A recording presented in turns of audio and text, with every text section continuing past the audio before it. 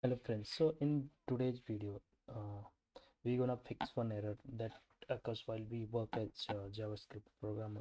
So in every refresh we'll see some message in console. Let me zoom this one. See, this message is coming every time the page is refreshing, so it's a bit annoying. So to fix this issue we have to simply go to our setting, and then let me zoom out again a little bit. Okay. mm,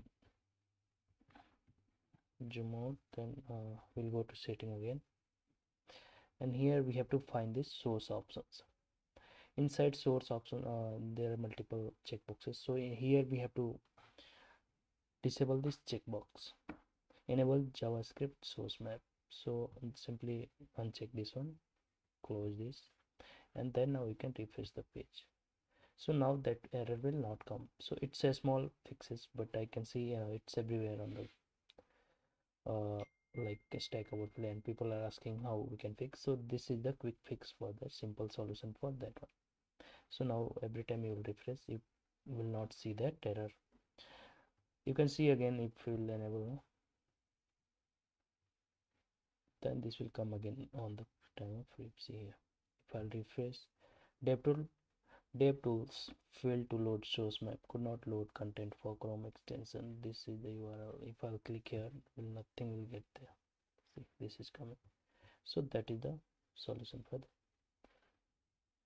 Now this setting, this one, enable JavaScript map, done. So this is the fix for this. So thank you so much for this watching this video.